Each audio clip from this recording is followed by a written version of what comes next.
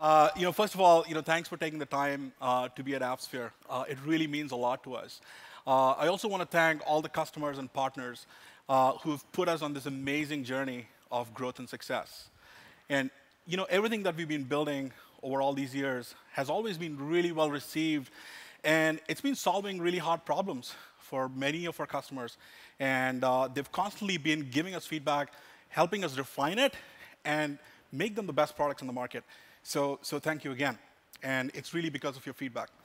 So what I'm going to spend the next few minutes talking about is talking about some of the problems that we're really excited in solving and map them back to what we're doing in the platform that David just talked about. So one of the most important problems that we're very excited about is the problem of scale. So David just talked about the numbers, some of the sheer numbers, the data that we're ingesting. And that's why scale is a very exciting problem. So when we started, right, it was about hundreds of agents, hundreds of servers, working together as a set of services being accessed by a bunch of applications running on the browser. But think about what the application landscape is right now. You look at the application layer, what used to be hundreds of services now is a set of hundreds and hundreds and thousands of interconnected microservices delivering user experience. You look at the client layer, what used to be code running on the browser is now code running on mobile phones.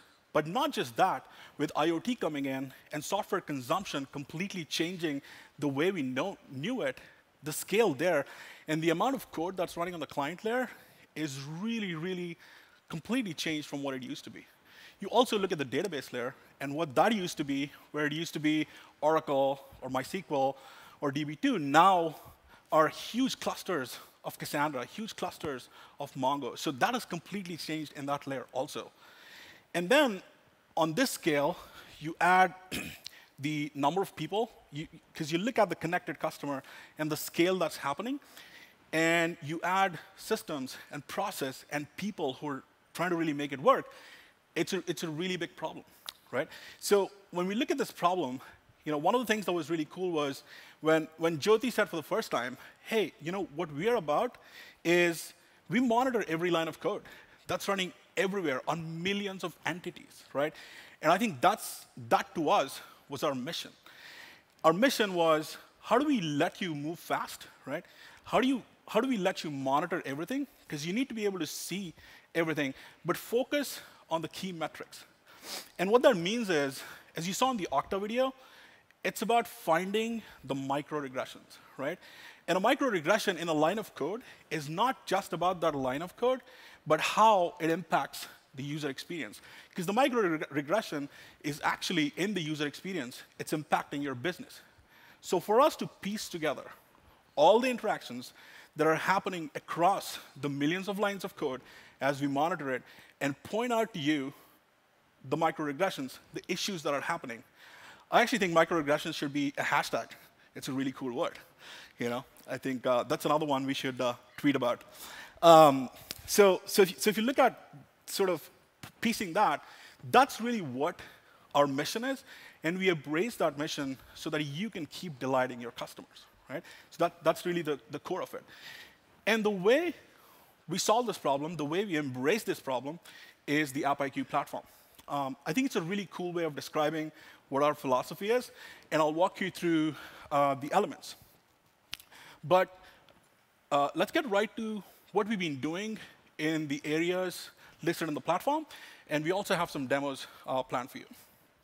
So first, I want to talk about MapIQ and Baseline IQ. So MapIQ and Baseline IQ, this is a great way of looking at all the processing that's happening in your application. So translate that to key business metrics. So whether it's all the traffic translated into business transactions, whether it's all the overall traffic and representing that as a flow map, or looking at microservice KPIs and translating that into service endpoints.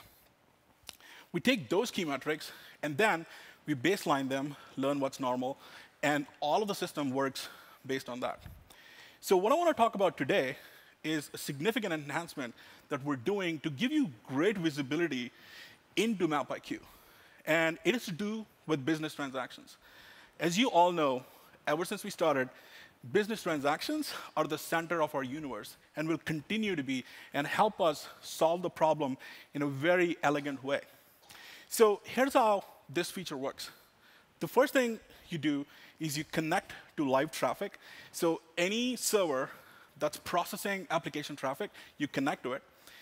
The next thing that happens as you connect to it using this feature is it starts giving you instantly what business transactions are being generated by that server, right? So it's giving you with the set of configuration, with our great auto discovery that's actually looking at the traffic, what is being produced from all the transactions.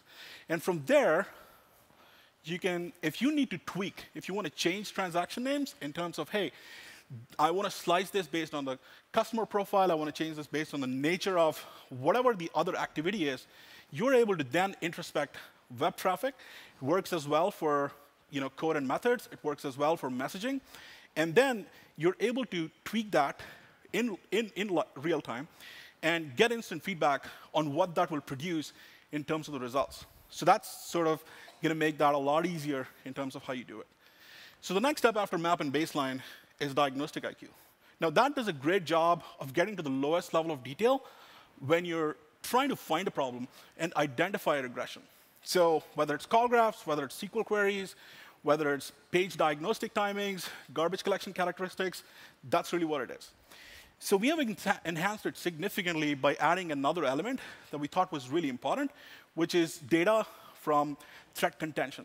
So when you pop open a snapshot, which really helps you identify a bad user request, we represent transaction time with wait time, CPU time, and block time.